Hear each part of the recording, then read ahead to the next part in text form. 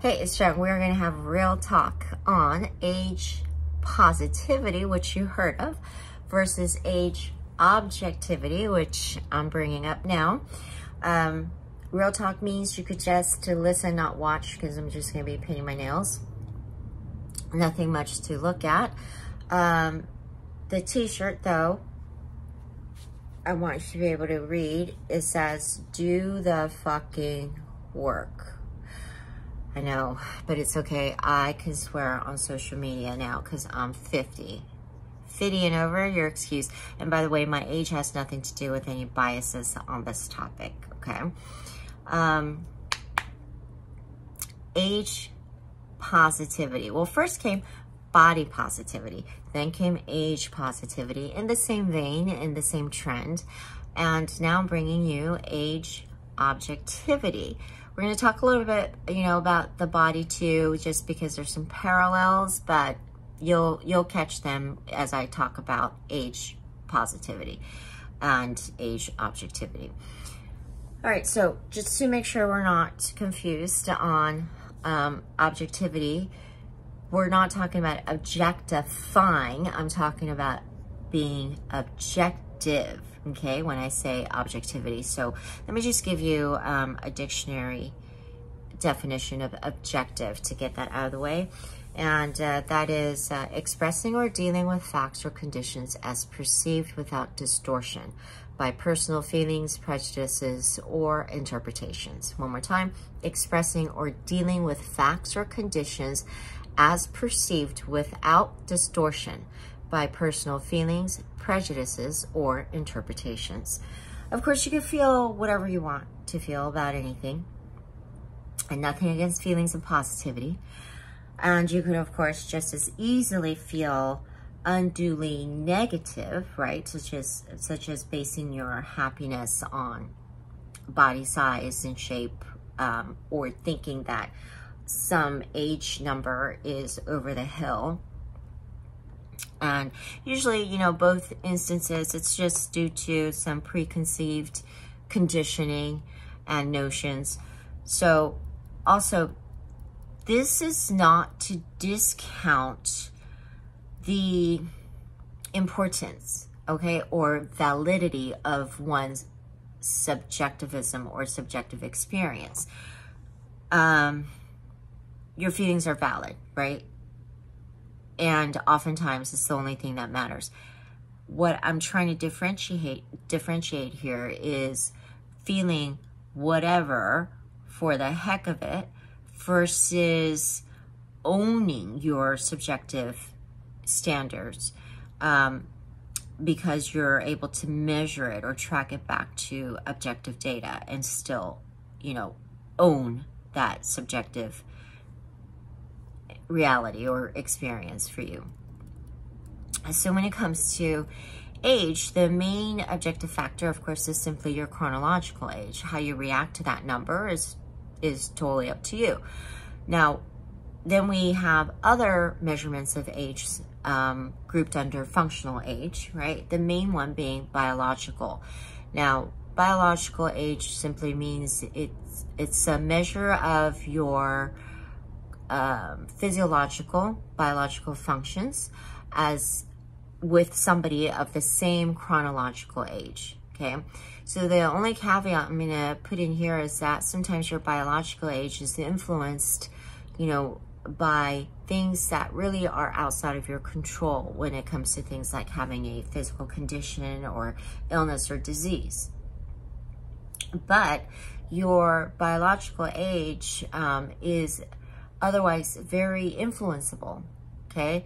And there's this bidirectional influence as well between other functional age measures, such as your psychological age and your social age, okay? So that means that both things or all three things could have an influence on each other for good or for bad.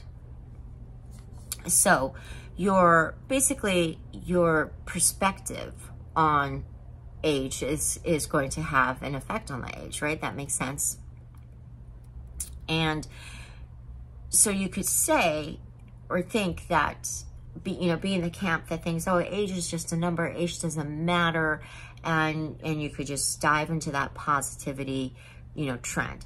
But then you're in danger of ignoring objective data. Now, you could think, on the other hand, you could think that, oh, I'm 35, I'm old, okay? And then it's all downhill from here.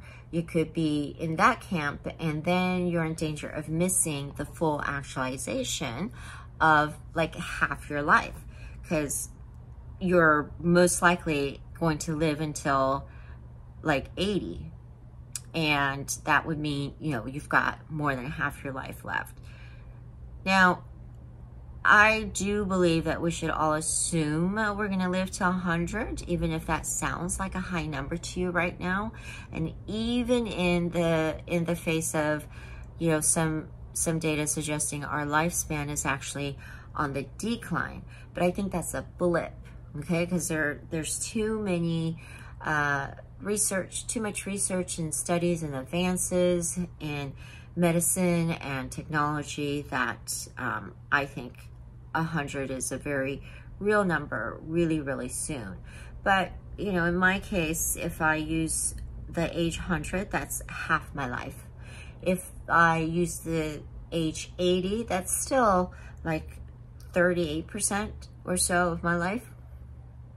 So that's a lot to think like it's not going to get better, or there's not, a lot to look forward to.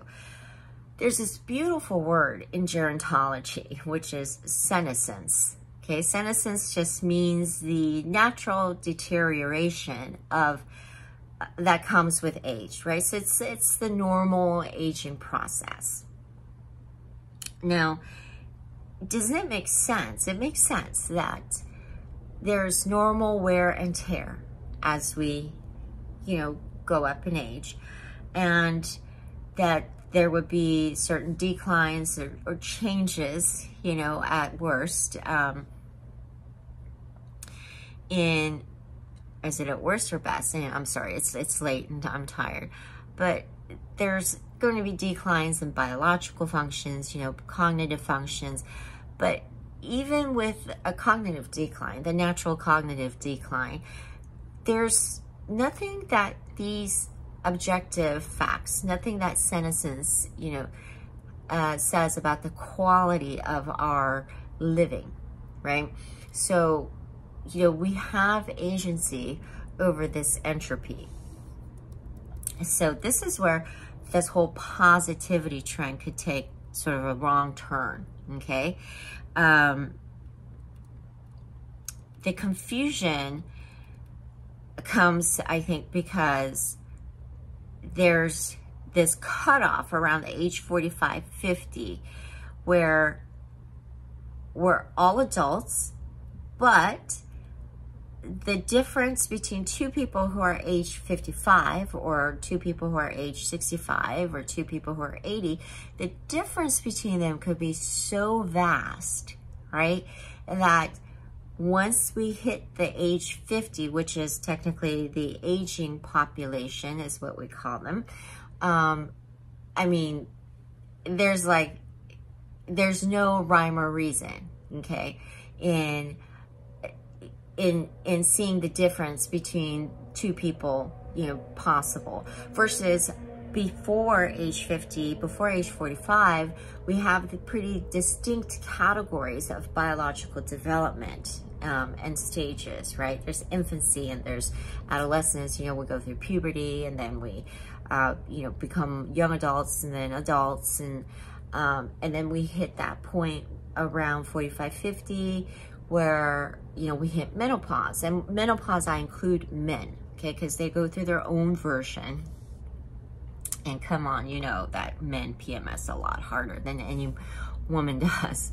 Okay, so because after the age of 50 or so, that there is or could be such a big difference, this is where we could really see that it's not just about, genetics or chronological age, but so much of the lifestyle factor, which you know, I'm going to push for. I'm not going to go ahead and name like things that of course we know could have a speed track the aging process, right? There's drugs, alcohol, cigarettes, you know, all that stuff, stress, high levels of stress, etc., pollution. But really focus on, of course, the biggest positive factor to slow that rate of decline, which is, of course, exercise. And where I see this trend of age positivity the most, like, take a turn, for, I think, some contortions, misconceptions, is where we have people who are pushing or marketing like fit over 50, like as if that's a big deal, right? Because then you think, you automatically, like, they're boasting about being fit over 50 or 40 as if that's a big deal. But we shouldn't market that as a big deal, right? We should really kind of get that to be the norm, okay? Or you have exercises for 50-year-olds or exercises for 60-year-olds instead of exercises for your fitness level, exercises for your, you know, your body's capabilities or level. So, you know, I can see where the confusion comes, because most of what we see after 50 is pretty, you know, grim in terms of, at least in terms of physical fitness. But the thing I want you to think about, okay, is that when we're talking about a decline, we're talking about a decline from some sort of a peak, right? But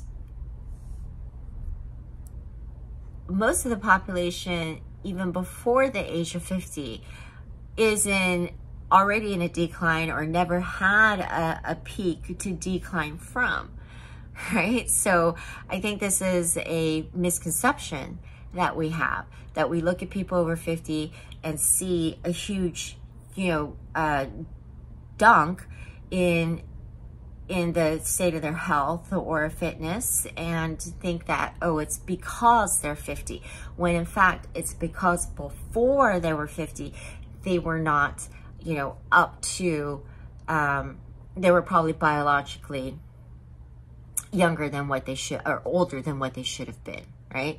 So listen, senescence, a natural decline, is perfectly fine. It's objective, and we work with it, right? But to, you know, ignore the examples of the number of people who are over 50, who are 60, 70, 80, and very, very fit, okay? We can't ignore such a big number, even though they're a small percentage of the population. The examples are too many for us to just chalk them off as like genetically lucky people. Okay, so in conclusion, okay, we shouldn't obsess about reversing aging or preventing aging, at least not the natural decline, because that would deny the beauty of living. So a positive stance on your body and age is great, but I just want it to be tied to these objective standards. So for example, for your health and fitness, there's metrics such as the VO2 max, your muscle mass, your bone density, and then there's, weight factors that we know statistically, right, have a link to heart disease, all of that. So in light of that, if you can be positive, right, in light of real life, if you could be positive with the objective sensibilities, that would be the ideal, so that you can be clear where you stand, still choose to be positive while you're working towards improvement. So I'm not so keen on this positivity trend. Okay, be as positive as you want to, but make sure you tie it to objective standards.